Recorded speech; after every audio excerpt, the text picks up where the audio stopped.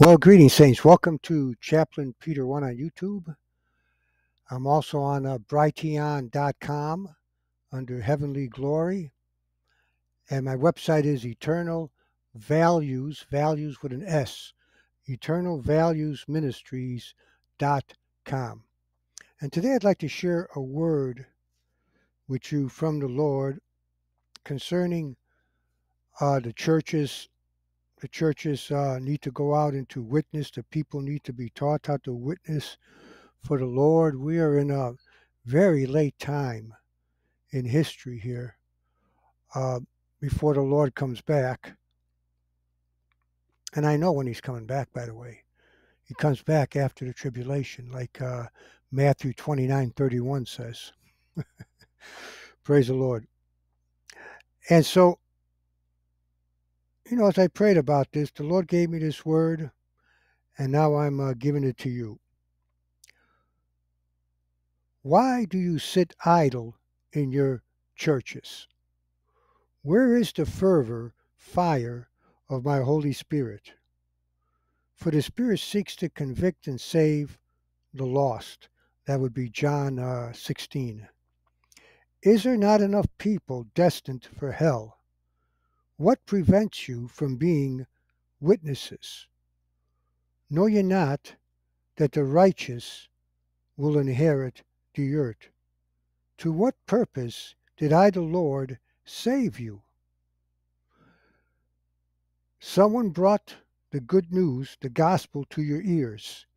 Seeds were planted, then I sent others to water, so that your faith would grow. Where is the zeal for my righteousness? Asked the Lord. Have you quenched the Spirit? Have you put away my calling on your lives to serve the Lord? Is mammon, is money better? The riches of this world, no matter how much you accumulate, cannot give peace. Some of the richest people in the world are the most miserable. And you can read that in 1 Timothy chapter 6.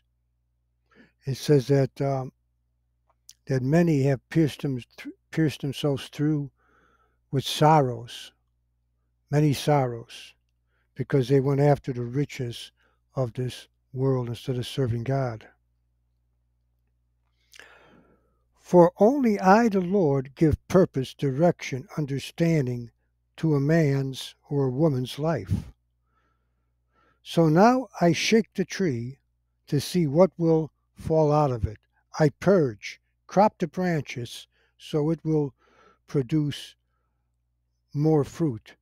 I sent persecution, hatred of the godless men, to pursue you, to prune you. The fires of trials, the trials by fire, give you an expected end. Daniel chapter 11.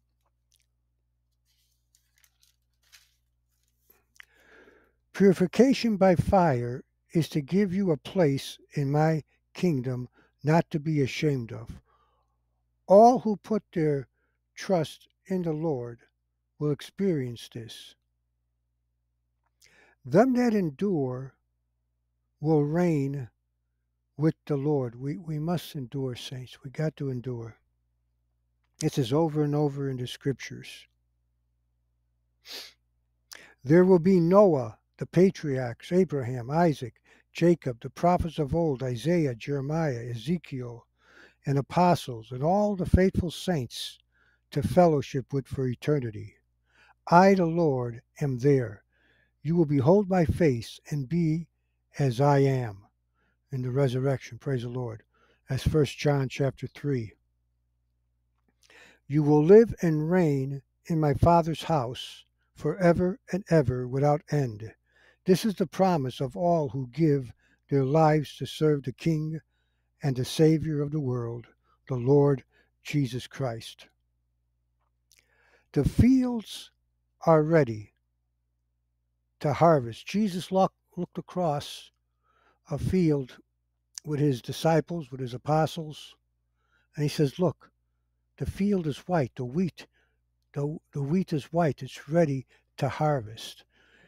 And he says, pray to the Lord of the harvest that he sends out more laborers. We are in need of laborers in the field, saints. Um, the angels in the end, they are the reapers. So you and me today are also the reapers. We've entered into their labor in the preaching of the cross, the preaching of the gospel, to save, sanctify a holy people, a holy bride for my son. Will you give up the things of this world and come and serve the King of Kings? You will not regret giving your lives to the Lord. He will provide all your needs, physical and spiritual. His strength is joy. The joy of the Lord is my strength. So let us go forth and put our hand to the plow, not looking back. This is eternal work with eternal wages.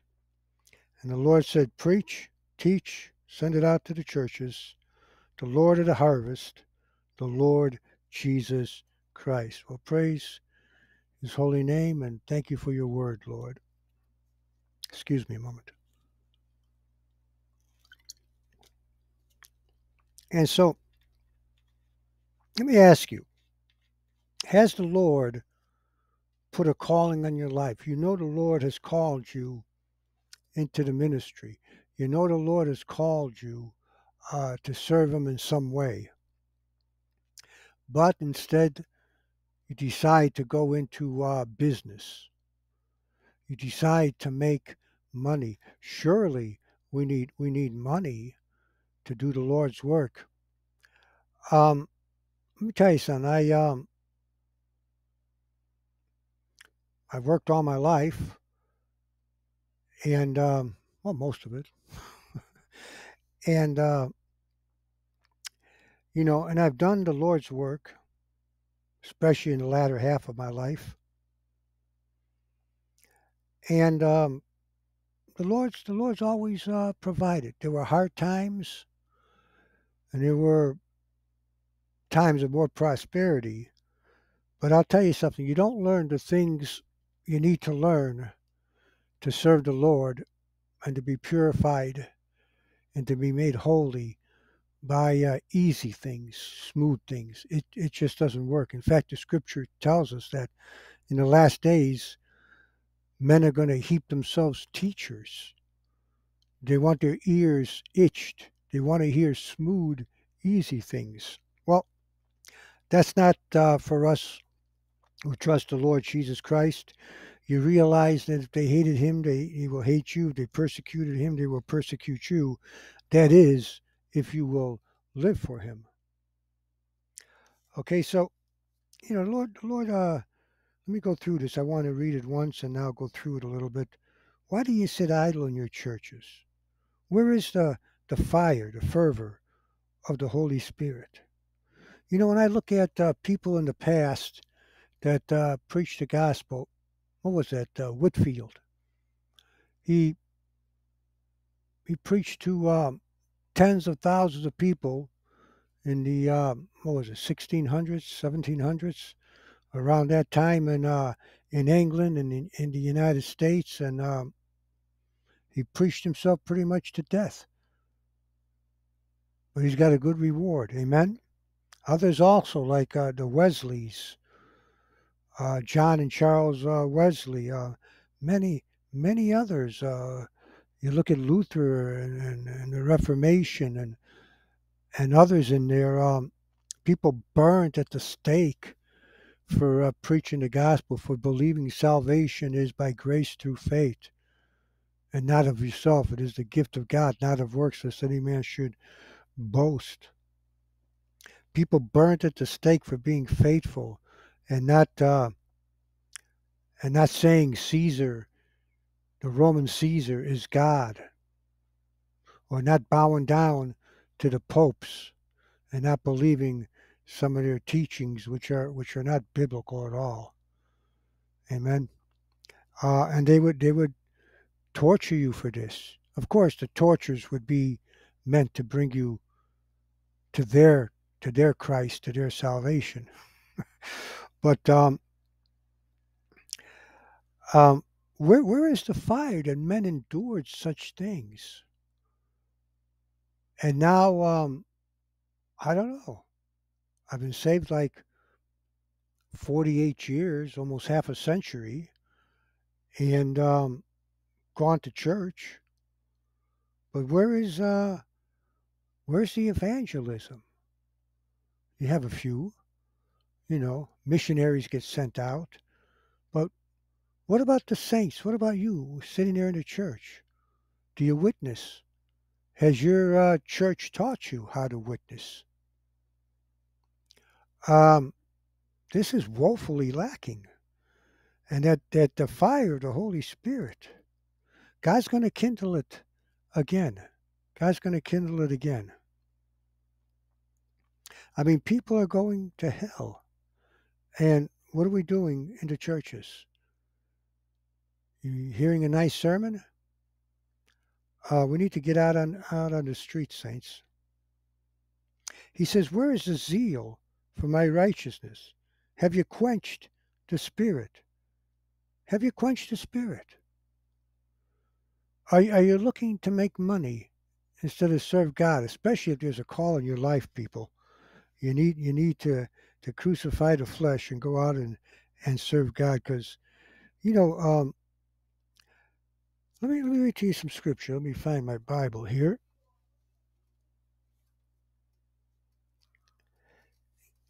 and let me read to you in 1 Timothy chapter 6 what the Lord has to say about about riches. The Apostle Paul here writes it in 1 Timothy chapter 6. He says here in verse 7. Let's start earlier than verse 7. He says in verse 3, "If any man teach otherwise, and consent not to wholesome words, even the words um, of our Lord Jesus Christ, and to the doctrine which is according to godliness, he is proud, knowing nothing, but dotting about questions and strifes of words, wherefore cometh envy, strife, railings, evil surmisings, perverse disputings of men of corrupt minds, and destitute of the truth, supposing that gain is God prosperity, gain is godliness. From such withdraw yourself, get away from them. But godliness with contentment is great gain. For we brought nothing into this world, and it is certain we can carry nothing out. And having food and raiment, clothing, let us be let us therewith be content. But they that will be rich fall into temptation and a snare, and into many foolish and hurtful lusts, which drown men in destruction and perdition. For the love of money is the root of all evil, while which some coveted after, were greedy after, they have erred from the faith, and pierced, like with a knife, pierced themselves through with many sorrows. But thou, O man of God, flee these things, run from these things, and follow after righteousness, godliness, faith, love, patience, meekness. Fight the good fight of faith. Lay hold of eternal life, whereunto thou art also called, and hast professed a good profession before many witnesses. I give thee charge in the sight of God, who quickeneth all things, and before Jesus Christ, who before Pontius Pilate witnessed a good confession, that thou keep this commandment without spot, unrebukable, until the appearing of our Lord Jesus Christ, which in his times he shall show, who is the blessed and only potentate, the King of kings and Lord of lords, who only had immortality, dwelling in a light which no man can approach, unto whom no man hath seen nor can see, to whom be honor and power everlasting. Amen. Now listen what he says here in verse 17. He's not against you if you got money, okay? But if you're a believer and you got money, just listen to this. Charge them that are rich in this world that they be not high minded, nor trust in uncertain riches, but in the living God, which giveth us richly all things to enjoy, that they do good, that they be rich in good works, ready to distribute, willing to communicate. In other words, share your money, especially with them that labor in the Word of God and them that will go out and preach the gospel, laying up in store for themselves a good foundation against the time to come, that they may lay hold of eternal life. Praise the Lord. And so the Lord is very serious about this, that we need to make our calling sure. And if you've been called into the ministry, and if you don't have, if you're not an apostle, a prophet, evangelist, pastor, or teacher, or something, something like that, um, yet you need to know how to witness. And you see street preachers on the street, and they get abused when they go out there to preach, but they do it because they're constrained by the love of God to go out there and to see souls get saved. We can't save nobody, but we got to preach the word, otherwise nobody gets saved. Amen. And so it's really important. And the Lord, you know what the Lord will do? It says he'll shake the tree. He's going to see what falls out of it. What are you holding on to? The Lord will shake you up. He shook me up good. Let me tell you, this actually happened to me. Um, this must have been, I don't know, maybe 25, 30 years ago. I'm um, I'm in Chicago. I'm in Horner Park. It's right there by the Chicago River on Montrose. Just go over the bridge. And was nighttime, and I went over there. I sat down on a park bench by the tennis courts, and I started praying and just being alone with the Lord. I didn't see nobody else around. And as I'm talking to the Lord and praying, I hear this chopping noise. It was a distinct noise, like when you take a tree and you use an axe or you cut lumber with an axe, okay? And it's just chopping and chopping. Now, it's dark out. It's 10 o'clock at night, and it's behind me up on this hill in this park. And so I just keep praying, and I remember saying this to the Lord. I think this is the first time I really asked for the Lord to speak to me, to because I've been praying and speaking. I says, Lord, I've been here praying. Lord, you got anything you want to say to me? And the moment I said that, behind me, this large tree, this large branch, starts cracking, cracking, cracking until it fell to the ground. Well, I got up and I thought to myself, okay, I'm going to run up there and see if somebody was up there because there was no lights, no nothing. It's dark. Somebody was chopping this large branch off at that height. They're going to fall and get hurt. So I start going up there. Here comes a couple. They were somewhere walking, and I asked them. I said, "Did you hear that chopping noise?" Because they also wanted to go up on the hill to see what's going on. They said, "Yes, we heard it."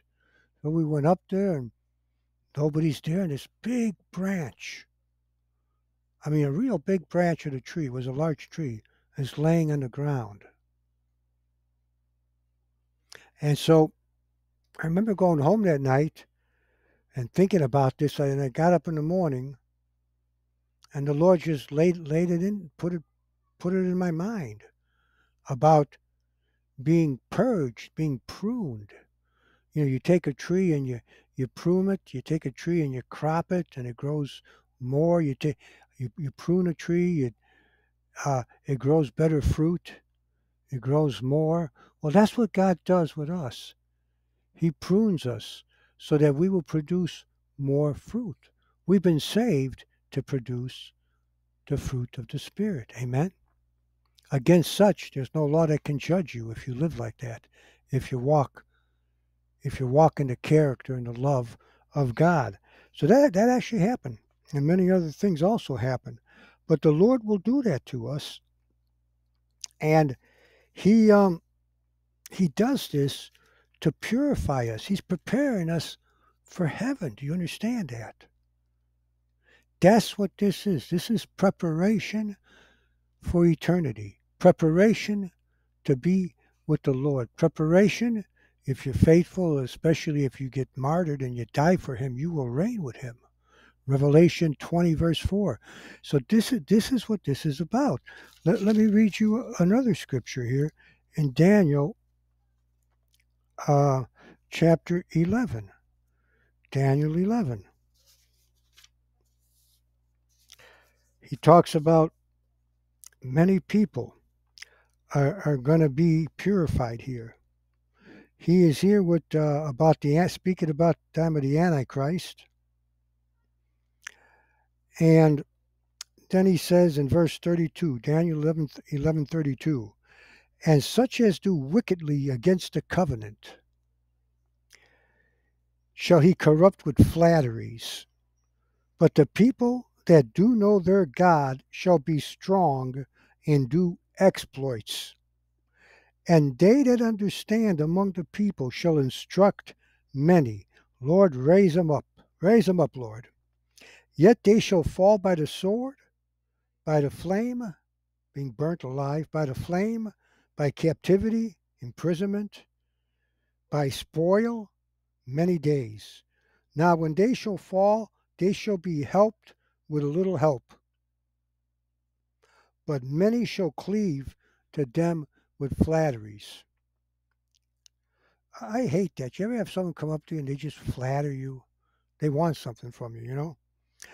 Verse 35, and some of them of understanding shall fall, to try them, to test them, to purge, to make them white, even to the time of the end, because it is yet for a time appointed. Amen? So God has raised up these people throughout history, and now He's going to raise up more of these people, and they're going to die by the sword, by the flame, by imprisonment, all kinds of ways. Maybe, maybe FEMA camps. You know, we don't know. We'll wait and see what happens here. But it's coming, saints. It's all coming, and we need to prepare ourselves for this. We need to be right with God. We need to get rid of sin out of our lives and to crucify the flesh and to move on forward. We've got a great future, but you got to endure to the end. And all the saints in the past who were faithful and endured to the end are going to be there. And it's going to be such a great fellowship, and especially to see our Lord and Savior, the Lord Jesus Christ, who loved us and gave Himself for us. Praise your holy name, Lord. So the fields are ready, saints. What are you going to do? The harvest is ready. We got to go out there. We got to go out there and preach the gospel, preach the cross. What will you do? Will you obey the Lord? Will you go forward? Some of you are listening right now. Some of you have thought about this. You've got this calling on your life. God is after you and you're resisting. Put it away and go for it. I resisted also. The best thing that can happen to you is surrender to the Lord and go for it. Whenever I go out on the streets to preach, it's always a blessing. Always a blessing, even when I didn't feel like it. See, that's what we got to do, saints. We got to do things because we can't go by feelings. We got to walk by faith, not by feelings and emotions and by what we see around us, our sight. We got to go by the word of the Lord. Amen. And so God will provide everything for you. I remember I just got out of the Air Force. I got a job with an insurance company. At night, I would sell insurance in Chicago, auto insurance, and during the day, I'd go out in the street and I'd pass out by traffic court. People get arrested, people need help, they need the judge is going to tell them to go get insurance. So what a better place than to go out in front by traffic court as people walk by and hand them the advertisement of the company, and and they would give me so much money for bringing people in, and and things like that. I had this one guy from, I think he was from India. He gives me a Bible track and he starts telling me the gospel. I told him, oh, I remember now. I told him, yeah, I've been saved for about a year. And he says, well, what are you doing passing out these insurance leaflets? You need to be passing out these Bible tracts and bringing people to the Lord. He said, the Lord will provide for you. He said, how many times a day do you need to eat? The Lord will get you at least a sandwich a day. You're not going to starve to death. He told me, go to work for the Lord. I should have listened to him right there and there. And I did do the work of the Lord, but I could have done more. I mean, complete surrender and just go, man. Just go for the Lord. That's the thing to do, man. If you're young right now, you're a teenager, you're in your 20s, and you're wondering about a career and everything. Hey, all hell's about to break loose into this world, okay? Careers are nice and all that. It's nice to make money, but this is more important.